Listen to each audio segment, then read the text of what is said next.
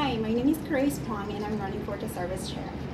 My passion for service has grown since when volunteering at the Memorial Hermann Hospital for 4 years and at Hope Austin for 2 years. Not only did I serve, I was also given position as a volunteer service coordinator. I would like to use my previous experience as to serve this organization.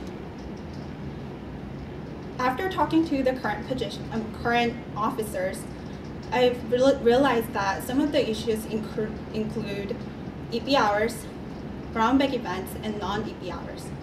For EP hours, I noticed that there are a lot of people signing up for events in the fall and not enough participation in the spring. So I would like to send out a survey after first semester to adjust the dates for the members who doesn't have enough EP hours in the second semester. Secondly, the brown bag events are the majority of the EP hour events that SSHP offer. So one thing I would like to improve upon is to expand the preceptor network.